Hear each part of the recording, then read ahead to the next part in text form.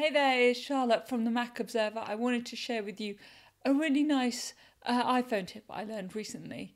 Yeah, this is a great way to move multiple apps from your home screen at the same time. So what you do is you hold down the first app you want to move. And as you can see, they're all moving and it's selected now. And then you move that first app with one hand or one finger, and then with another hand or finger just tap the other apps you want to move.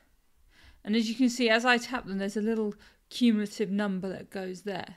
Now, first things first, if you realise you've got something wrong and you don't want to use it, have it selected anymore, you just release and they're all there. But if I realise actually I do, they're still wobbling, so what you do is you again hold, start moving it, tap, tap, tap, tap, and then you can drag onto another all those apps onto another page, and again just release and they're all moved.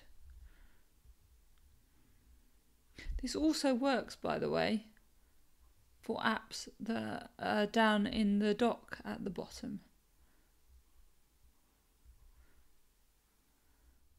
I hope you found that useful, and if you've got any great iPhone tips you think I should know about, please do let me know in the comments section below. Please also subscribe to this channel and check out all the other great content we've got over at themacobserver.com. I'll see you very soon.